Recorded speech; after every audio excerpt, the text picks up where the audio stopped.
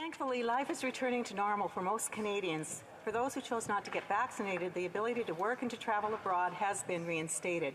But this is not the case for everyone. Those who serve in our Canadian forces continue to be punished by an unfair and unscientific vaccine mandate. Canadians are rightly proud of our armed forces, but I believe they are being misled on how our national security is now at risk. While this government claims that the mandates protect our operational readiness, the opposite is true. Whether it's due to forced releases or negative reactions to the vaccine, many service members, including fighter pilots, have been grounded.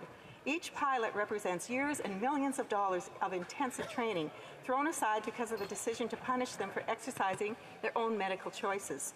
Coupled with sky-high attrition rates, it's beginning to feel like another decade of darkness.